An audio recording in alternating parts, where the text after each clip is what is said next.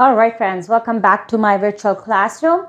So in my previous video, I taught you how to find the surface area of 3D shape.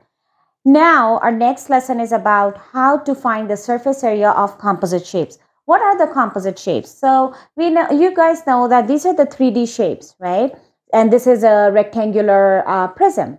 Composite shapes when two 3D shapes are attached together.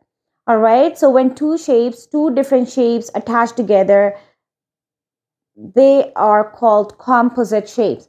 It could be in different ways. It depends. Sometimes you get a shape that is connected. They are made composite this way. It could go this way, or it could be like any ways, right? So when two or three or more different shapes are attached together, they are known as composite shapes. And how to find the area of composite shape? This lesson is for grade 9 and 10. So if you're grade 9 and 10 students, please pay attention because this is very important to understand.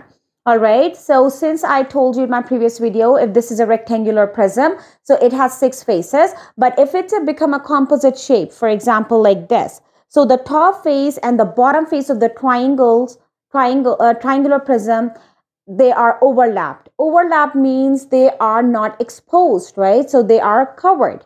So we only find the area of the sides which are exposed.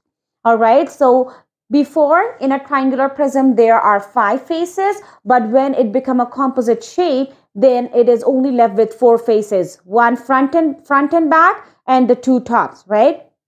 Same thing for the rectangular prism. Before, it has 6 faces, but when it's become a composite shape, it is left with 5 faces. So front and back, 2 sides, and 1 bottom. So the top is covered.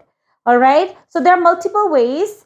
So to find the surface area, one way is you can easily find the surface area of each face. So if the faces are identical, you can save your time by multiplying the area by 2.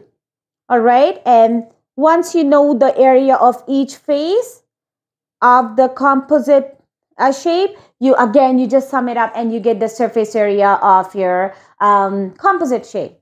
All right, so please don't get confused. It's the same thing. Just find the area. So you're not adding the area of these 2 faces which are overlap.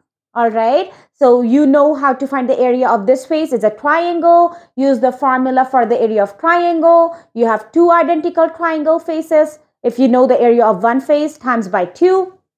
Same thing. If you have find the area of this rectangle face, times by 2. So you have 4 faces for this top part. For the bottom part, you have 1, 2, 3, 1 at the back. So you have 3 identical faces. So if you know the area of front face, length times width, if you know that, the area you times by 3, 1, 2, and 3 at the back. And if you know the area of this face, times by 2, this and this. Once you know the area of all 5 faces for the rectangular prism and 3 faces for the 4 faces for the triangular prism, add them up, and that's going to be your surface area for your composite shapes.